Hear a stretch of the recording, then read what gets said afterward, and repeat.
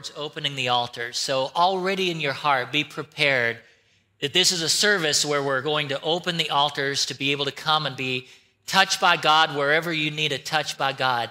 I know that some of you have come very specifically with needs. Some of you have come with a desire to be holy, with a desire to have the guilt and shame removed, with a desire to meet with God. You need provision. You need wisdom. You need the touch of God in your body. You need the touch of God in your mind and your family. At work, with a situation you're going through, with a roommate situation that you're going through, a family situation. And I want you to know that the same God that healed 2,000 years ago and is healed in the Old Testament and New Testament is the same God that is with us today. Amen? God is here. And we need to believe that not only is the word of God being broken, meaning opened up and delivered at the Capital Life Church services, but following the word of God is the active participation of the Holy Spirit in touching us in profound ways. And so there are a lot of churches that believe that you preach the word of God and it ends there. That's not where it ends. God then grabs a hold of our lives and there's an application to the word. There's an application for you. There's an application in how we walk through the rest of our week. So let's look in Matthew. In the 8th chapter, in the first 4 verses, Jesus has just completed the Sermon on the Mount. He now comes down off the mountain. And in coming down off the mountain, he enters into the trenches. And I sometimes think of the analogy of church being like a mountaintop experience. We do hear the word of God. We are encouraged. We're seated right now around fellow believers. If you only knew their story, if you knew some of the stories of the people that you're seated around right now, to your left, to your right, in front of you, behind you, you would be amazed by the miracle working power of God. You would be amazed by the way that God loves and participates in our lives. And in the now, even as Priscilla was talking about. And so we see that this analogy of the church being where we're encouraged by who we're with fellow believers. We are cut out of the same cloth. We believe that God lives. We believe that his son Jesus is our Savior and Lord, that Jesus died on the cross and rose from the dead 3 days later, even as the scriptures have stated.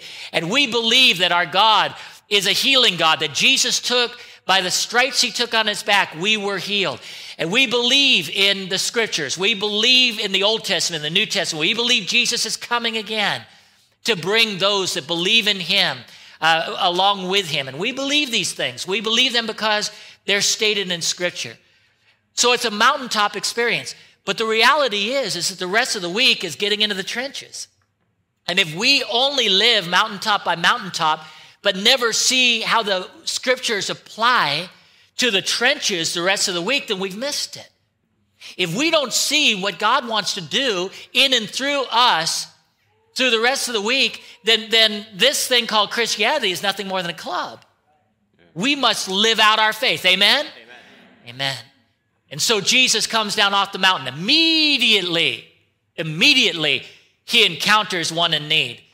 I can tell you that sometimes before we really get out of this building, we encounter somebody in need after a service. Or we round a corner in our vehicle and we see somebody in need. Or whatever it may be. Maybe we've been going into Monday and Tuesday at work. There's somebody in the cubicle next to us. And there's need that's there. And that's the moment for our faith to come alive. For our convictions to translate into actions. For the empowerment of God to go through us and touch another person in another life. There are people, and you know what I'm talking about, there are people right there at your work and that you'll be with this week that need to know that God loves them. They must know that God's real. There are people that are around you that are in desperate situations and they need to know that your God is able. Well, Jesus encounters somebody with such a need and it's immediate. Let's read through those first 4 verses of Matthew in chapter 8. When he came down, meaning Jesus, from the mountainside, large crowds followed him. A man with leprosy came and knelt before him and said, "Lord, if you are willing, you can make me clean." And Jesus reached out his hand and touched the man. "I am willing," he said, "be clean." Immediately he was cured of his leprosy. Then Jesus said to him, "See that you don't tell anyone, but go show yourself to the priest and offer the gift Moses commanded as a testimony to them. So that's our text today. I want to look through this a little bit to really get a sense of what is happening, to get a better understanding of it. In verse 2, we are introduced to a man, and all that we're told, and it's really just one word to really help us understand something about this man. Verse 2 says, a man with leprosy. Man with leprosy. Doesn't say his name, just a man with leprosy. That description immediately boxes him. Immediately there's a sense in which we feel we know him. We understand him now. He's a man with leprosy, so immediately we label him man with leprosy, and that causes us to respond to him in a certain way. Now, there are descriptive words or labels in the DC metro area. I don't know how many of you have been labeled since being out here, but I can tell you, you get labeled in this area probably more than in most areas of the United States of America. You know what I'm talking about? You get labeled immediately. Labeled whether you're a Republican or a Democrat, a conservative or a liberal. You'll get labeled right away, young, old.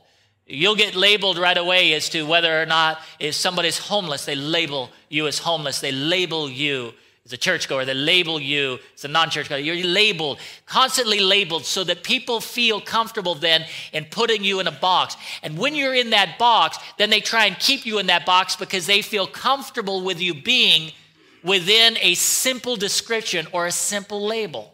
That's prolific in the DC metro area.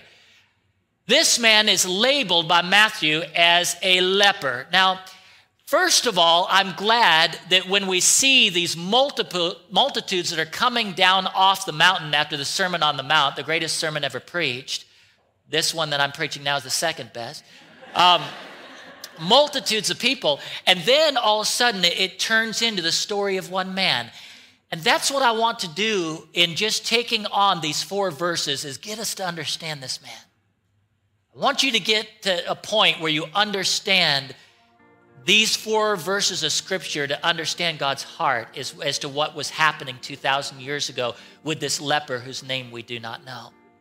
Matthew labels him as a leper. And with that label, all of a sudden, we feel like we understand. But do we really?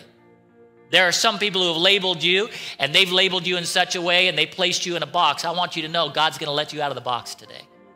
God's going to allow you to be set free.